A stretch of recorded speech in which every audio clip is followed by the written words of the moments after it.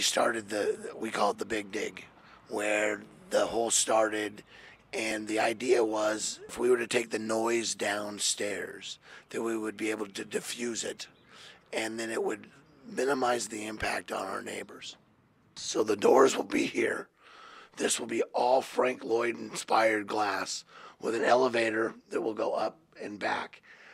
Backdrop against that back wall, which you'll see through all this glass, will be a weeping waterfall, which will cascade into a wishing well, which we want to call the Legend of the Sterling Oak, where your wishes count twice and will give the proceeds to charity. Now this is only 1/3. Now this area right here, this little hidden room, this will be like a mini little bar or service area. So the service is downstairs, so we can keep most of the noise downstairs.